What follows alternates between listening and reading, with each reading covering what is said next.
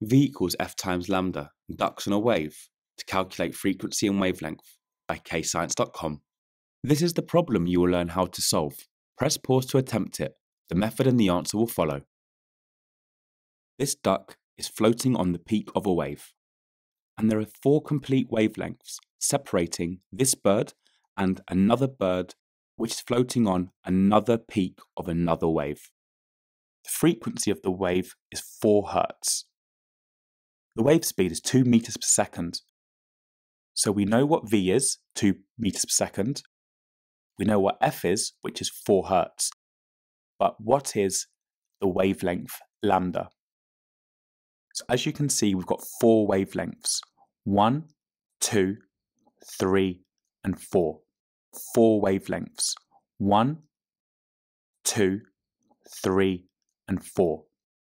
We are working out the distance the 2 ducks are apart. We are not working out how far ducks are travelling on waves because they do not travel on waves.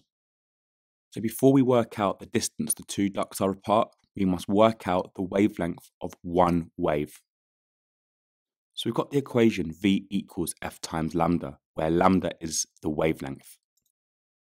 We want to make wavelength the subject, so we rearrange the equation for wavelength.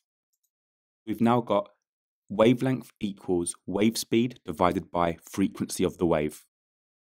So we've got lambda equals V over F. So lambda equals V, which is 2 meters per second, as you can see here, divided by the frequency, which is 4 Hz.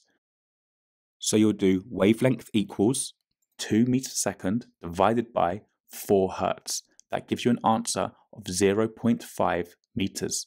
So the wavelength is 0.5 meters. Because there are 4 wavelengths, each of them 0.5 meters, we are not working out how far ducks are travelling on waves, and then work out the total distance the 2 ducks are apart. So the total distance the 2 ducks are apart is 0.5 times by 4. So it's going to be 1 wavelength times by the number of wavelengths between the 2 ducks.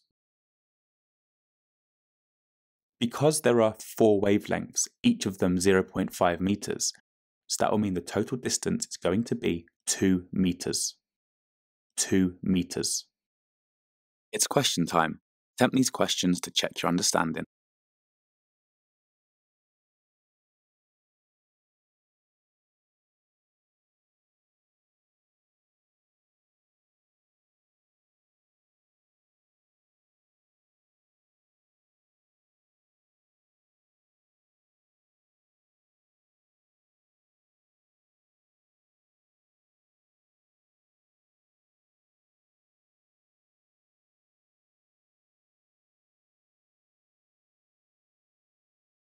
Press pause to practice using those key words.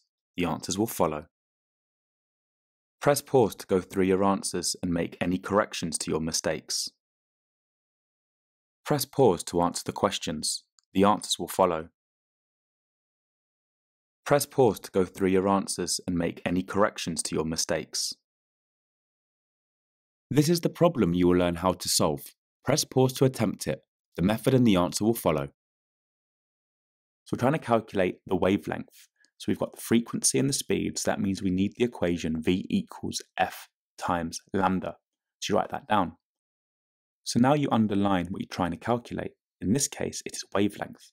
So then you go back to your equation and then you circle lambda, because that is what we're trying to work out.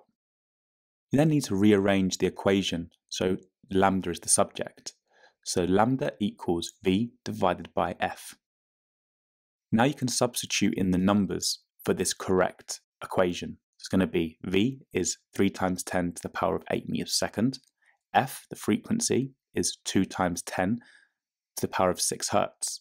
You then divide V by F, which will give you an answer of 150 meters for the wavelength of this wave. So you write V equals F lambda. In this question, we're calculating the frequency. Circle the F, and then rearrange the equation to make F the subject. So you've now got F equals V divided by lambda. So now you just substitute in the correct numbers. The frequency equals the speed of the wave, which is 3 times 10 to the power of 8 meters per second, 3 times 10 to the power of 8 meters per second, divided by the wavelength, which in this case is 4 times 10 to the power of minus 7 meters. 4 times 10 to the power of minus 7 meters. That will give you a frequency of 7.5 times 10 to the power of 14 hertz. So your frequency is going to be 7.5 times 10 to the power of 14 hertz. Press pause to answer the questions. The answers will follow. And if you're stuck, just rewatch the video. Press pause to go through your answers and make any corrections to your mistakes. Visit KayScience.com for more free videos, worksheets and quizzes at KayScience.com, and don't forget to like and subscribe.